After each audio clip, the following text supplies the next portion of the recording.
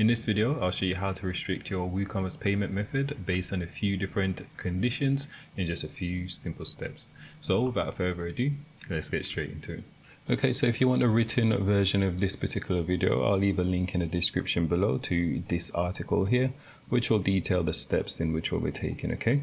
So as I said, we've got a few different conditions in how we can actually restrict the payment methods. So we can restrict the payment methods based on the products that our customers added to their basket, based on the product category, based on whether they've entered in a specific coupon code, the customer role, who the actual customer is, whether the item's on sale, the shipping country, billing country, shipping method, shipping postcode, and so on, okay? So if you want to create a similar setup on your WooCommerce store, the first step is to head over to AovUp.com. Go ahead and download the Conditional Shipping and Payments plugin. I'll leave the link in the description below. And with that said, let's head over to our dashboard.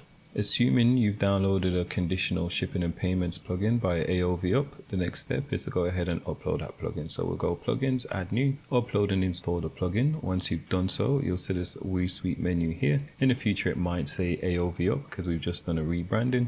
Okay, now the next step would be to activate your license key. So click on Activate here, enter in your license key, then it will automatically redirect you to this add-on section. From the add-on section, we can go ahead and just activate the Conditional Shipping and Payments plugin, which is this one here. Okay, and now we'll go ahead and click Manage to configure our first rule. Okay, so now we'll head over to Payment Gateways. Okay, and now we can create our first rule here. So we'll click Add Restriction. Okay, we can give it a name. It's just for internal purposes. So I can say, so these are the payment methods that I've currently got on my site. So based on your store setup, you might see PayPal, you might see Stripe and whatever payment methods you've got on your store, right? So currently I've just got these three active. So I'm going to create a rule which says that whenever the customer is a guest user or a customer, we want to restrict them from taking advantage of this net 30 payment invoice, okay? So before we actually create the rule, let's quickly head over to the checkout page and just make sure all these payment methods are displayed on the checkout before we actually configure a rule, okay? In your case, you wouldn't need to do that, but this is just for this particular example. Okay, so we'll just navigate to the checkout page, and here you can see we've got our free payment methods, right? So as I said, for net 30 invoice, this is only for our wholesale customer on this particular test site. So in this situation, we'd want to restrict it to any other customer that isn't a wholesale customer. So we can create a simple rule actually. So we can say disable net 30 payment methods for non-wholesale customers, okay? Okay, and then here we've got this option which says show excluded. In this case, I'll leave it unchecked, but if you wanted, you could show the restricted payment methods, and then you've got the option to add an additional notice to let the customer know why they're not actually able to select that payment option. Okay, so I'm just gonna disable this because I just want to hide this payment option entirely, okay? So where it says conditions, this is where we'll add our conditions here. If you want to restrict a payment method based on the product that our customer adds to their basket, then you can do it on a product by product basis on the product level, okay? Configure this rule first, and then I'll show you how you can set that up, okay? So for this scenario, so we've got a few different user role on this particular site. We've got a wholesale customer user role.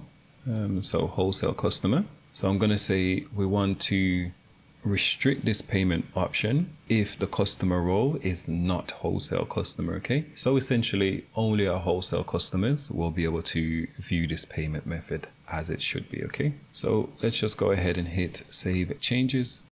And now when we refresh this checkout page, since I'm logged in as the admin, which isn't the wholesale customer, this net 30 payment should be restricted, okay? Okay, and here we've only got two options. So we've got direct bank transfer and cash on delivery. And if I was to log in as a wholesale customer, only then would I be able to see that net 30 payment option. So again, so you can be creative with this and set up various different rules to restrict a payment methods when a particular condition is met, okay? Before we wrap up this video, I just want to quickly show you how you can disable it on a product by product basis, okay? So let's head back over to our dashboard. Let's click on products. I'm going to go all products. And I'm just going to go ahead and edit this product here. Okay, and when we scroll down, we'll see this new tab here, which says restriction. And then from here, we can create a payment gateway restriction. And just like on at the global level, we can go ahead and select the payment method in which you want to restrict, okay? For the conditions, we can set it to have no conditions, meaning that whenever the customer purchases this particular product, then this payment gateway will be hidden, okay? And that's a quick and simple way to restrict your WooCommerce payment methods based on a few different conditions. As always, if you enjoyed this video, please like and subscribe for more videos like this. And if you got any questions, leave it in the comment box below or reach out to support and we'll get back to you as soon as possible.